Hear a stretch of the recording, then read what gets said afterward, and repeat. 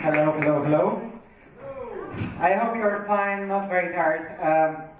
So I came from the country which is often referred as the last dictatorship of Europe, as the communism with a taste of cappuccino, and as the Zimbabwe of Europe. You all remember the Zimbabwean presentation, but I will continue talking about the dictatorships, about the humor and its role in the dictatorship. So basically, I was 6 when Alexander Lukashenko became the president and later dictator. So nobody believed, it will stay for so long. And since then, Lukashenko became like the rain. I never saw him in person. So I always hear about him because he's like speaking at all TV stations, all TV channels, all the posters, everywhere. So he's like a rain, and he's like the Lenin monuments. So everyone got used to them. Everyone doesn't see them because they're everywhere. They're just a part of the daily routine life. And it's okay until Lukashenko became a dictator. So he actually consolidated his regime. He created strong police and internal army, and he began destroying Belarus democracy, similar to other countries of the post-Soviet Union. So on this picture on the left, that's my family photo with my father. So my father had a birthday 1 month ago, and I was looking for the photo together with him, and the only one I found it was this one, and I wrote "Happy Birthday, Dad." And it was very, very funny. So, but reality is not so funny. Reality is no haha. Reality is brutal, and of course we disagreed with this because we don't want to live under dictatorship. We want to be European, prosperous, democratic country. So I became an activist. But in Belarus you cannot protest because when you go to the streets, you're arrested, you're in jail, and all of my colleagues, my fellow Belarusians, they have been at least once in jail and prison. So what we did, we began making performances, and I used to be an activist before my latest imprisonment, and we organized flash mobs like renting water bikes, organizing like wearing, different kind of costumes and pretending we love dictatorship, we love Lukashenko, and wearing golden costumes, so different stuff that helped us to show that dictatorship is not forever, that we are different, that we disagree, and government and the system was not able to stop us because they know how to arrest political leaders, but they don't know what to do with artists, creative performances and organizers. But social media changed everything. Basically, they gave us opportunity, they gave us a space which is not controlled by the government. They gave us platforms, they gave us tools, and we use these tools in order to desacralize Lukashenko's regime, to show that this regime is not forever. And first of all, we started with this mass culture. So these pictures you will see, and I will be showing today, these memes are a product of the folklore of the people. So basically nobody knows who created this. But this movement became huge in 2005, 2010, and thousands of pieces of memes, pictures, and products of mass culture was like this. So first of all, it helped to empower creativity and grassroots initiative, grassroots artistism in the society. So it's not only about like Futurama, it's also about Lord of the Rings, it's also about the Star Wars. Basically, we reacted to all the products of world mass culture. And people share it, people liked it, because it helps to look at this brutal dictatorship from new perspective, You see this KGB building, you're scared. Later you see Lord of the Rings, this guy similar to Lukashenko on the left, and it's not so scared anymore. Of course, we try to promote all the products, the movies, the cartoons that can be somehow related to our dictatorship, so people can compare to their own life, their own reality, with this mass culture reality. And the movie Dictator was the absolute hit in Belarus. Because the dictator, in the movie Dictator, he actually is a super copy of Lukashenko. So we also use social networks and memes, cartoons as the storyteller. How you can explain to people that the person who is being ruling your country for 25 years is not normal. You just compare this to other countries. And this is, on the left, the last picture of the Ukrainian presidents. That's neighboring country to Belarus. And so people look at this picture and they compare to their lives, you know. So we see 5 presidents of Ukraine and 5 presidents of Belarus. And people look, oh, look, that's not normal, I think, you know. Or like this one. Or like this one. So all the leaders of Westeros for Game of Thrones TV show, and all the leaders of Belarus during the Game of Thrones TV show on HBO. So Lukashenko realized that every action, every statement, every mistake will become a meme. So,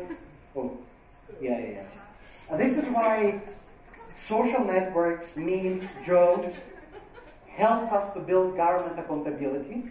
Of course, government was trying to limit somehow, to arrest producers of these memes.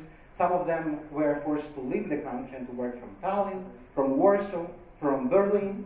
But still the memes were created more and more and more. We try to use every news and every statement which appeared in the news in order to mock him. So one day, when Bitcoin was like $17,000 per one, Lukashenko said, oh guys, we have to make Bitcoins. And this is the same Lukashenko who was telling for 25 years, know that IT, that internet, the digital space is a trash bin, you know, and we have to avoid it. So we made the jokes about Bitcoins, and also about the policeman, which is like mining Bitcoins. That's a police car, you know, and Bitcoins inside. And also Lukashenko in this, treasure of Belarus, you know, with the video, video equipment, you know, to produce Bitcoins. So we also note the police force, the brutality, the police brutality, because this is something that everyone in Belarus faced at least once.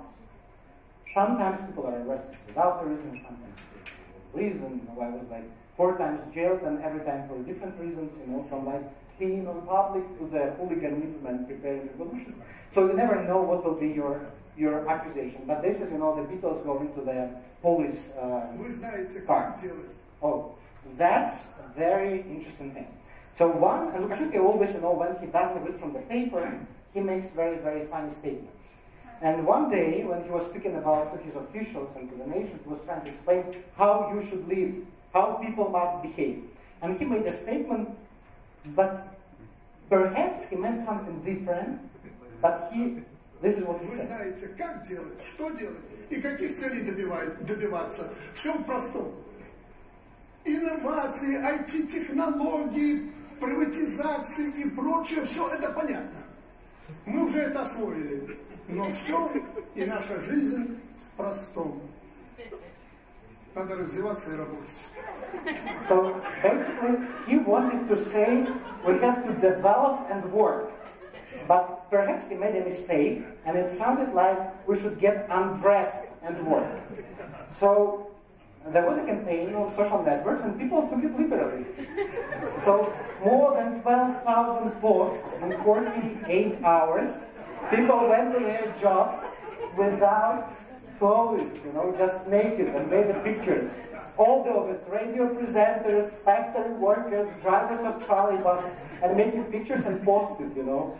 And nobody can stop it, you know, because this is like a viral campaign which is not controlled by anyone. And this mistake, you know, also it helped to desacralize his regime. So basically, after 25 years, he himself became a meme.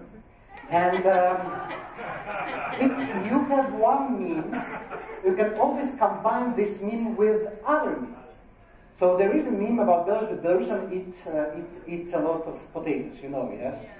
Sometimes we even referred as a bulbashi, like potato people, and Lukashenko is referred personally as the potato man. So Belarusians made millions of jokes comparing Lukashenko to potato. So the main joke that, you know, potato is at least useful somehow. But about these potatoes, So about potatoes. So Lukashenko is always, you know, when preparing society to this, you know, harvesting season, he's showing himself working on harvesting potatoes, demonstrating, you know, how important it is to, you know, to give the personal example. And you can see the picture on the right, you know, he's on the moon, harvesting potatoes. On the left, he and his son and all this diplomatic apparatus working with him on potatoes. Lukashenko driving the car, big taxi with a potato in the back. Lukashenko has this mafiosi with potato. Lukashenko is the potato tsar. Lukashenko is the hero of cartoons. Lukashenko is the Donald Duck, jumping into potatoes. So basically, this potato meme became equal to Lukashenko. When we speak now about potatoes in Belarus, basically, you also can always, the next joke will be about Lukashenko loving potatoes. Also, his son sometimes will become the victim of the jokes and memes. And it's impossible to stop. Of course, Lukashenko doesn't like it, his son is not the same as him. But you see Koля Lukashenko, who is brought by Lukashenko everywhere, to all the international events, to North Korea, to Germany. And this joke, that remember Koля Lukashenko, this is him now, filmed all yet. On the right, it's Mary, you don't recognize. But all these jokes about Koля are very funny. And there is a Twitter account which is pretending to be Koля, son of Lukashenko, the next president of Belarus, Lukashenko, and where he's describing the life of the house of Lukashenko. So, and a few jokes, from there. Oh, we are writing Christmas letters with our wishes. I'm writing to Santa Claus. My dad is writing to Putin. Belarusians are definitely not Lannisters, because Lannisters always pay their debts. We played pantomimes. Dad was not able to show the word democracy. So the last episode of Game of Thrones came out in Belarus, however, the Game of Thrones ended in '94. So many of these jokes, every event, every discussion, every trending topic in use, it is commented by Koля Lukashenko, and hundreds of thousands of people, Belarusians, following him and actually getting used. But police doesn't like it at all. So unfortunately, many of these content humor creators are persecuted, and many of them are living in the country. And first, what they usually say, it's not funny. And all our jokes, what is funny for us, not funny for them. But what we did, we started to Photoshop things. So that was the protest. The guy was arrested for this, and for almost 48 hours, he spent in police. He just Photoshopped himself on the background, and he was arrested for organizing the mass protest. He was accused, but finally he was released, because he proved that that's a Photoshop picture.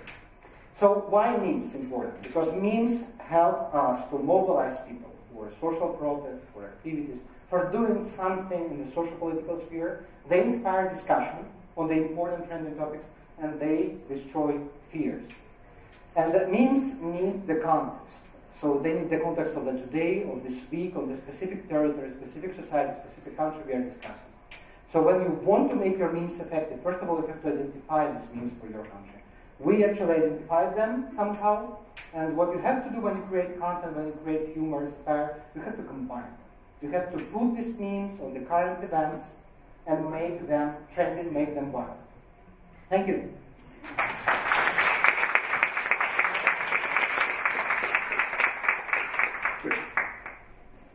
Very fast one. Does Lukashenko have a team that creates memes so that they can have their narrative, those memes, like Putin does? No, they're very serious. They do not make jokes. So I don't think dictatorship, authoritarian country can create really efficient memes. Memes is a power. It's a weapon of democracy, of democratic movements, not dictatorships. Dictatorships are very bad at creating these things which help them to protect their values and ideas. The Russian propagandists for Russian channels on Telegram, on Facebook, they're trying to create like anti-democratic, anti-Western memes and jokes. So they are more or less good in this, but Lukashenko himself he fails. Franak? Yeah. That's me.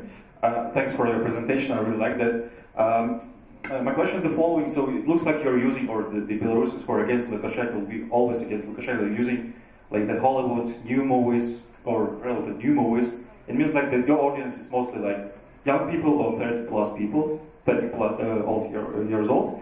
But did you try, or probably the Belarus try to reach the other audience, which are like post-Soviet, with post-Soviet consciousness, probably by using Soviet movies or Soviet songs, just like we did in 2014, 2016 in Ukraine. We just used the Soviet music and put the Ukrainian patriotic words, for instance.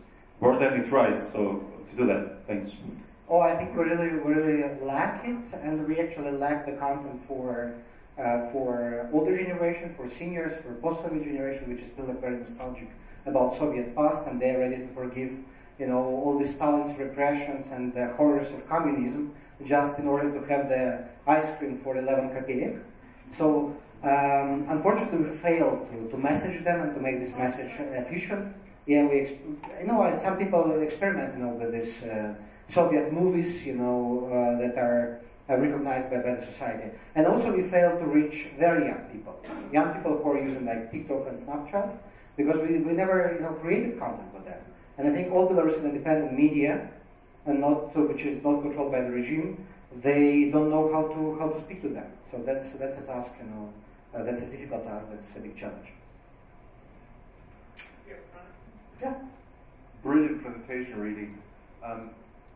When you use memes, you use materials, very often copyrighted, right? And you have to do this to criticize something in society. How is things like the European Copyright Directive and such actions actually affecting your work? Do you have any kinds of fears, or is there something happening already?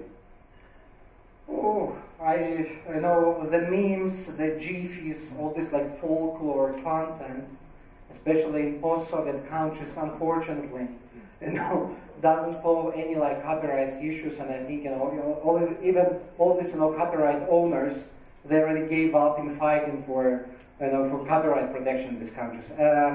But it's also the new product. If you use even the copyrighted video or picture or even poster of V for Vendetta, but if you change the elements and if you create a totally new product, it is not protected by the original one. Because if you can prove it's a new original product, which is based on some like basic idea or it has like public importance, this is or it could be used by courtesy, or it could be like the fair use. So this is, but that's a tricky question. Great. Thank you very much, Franak. Thank you.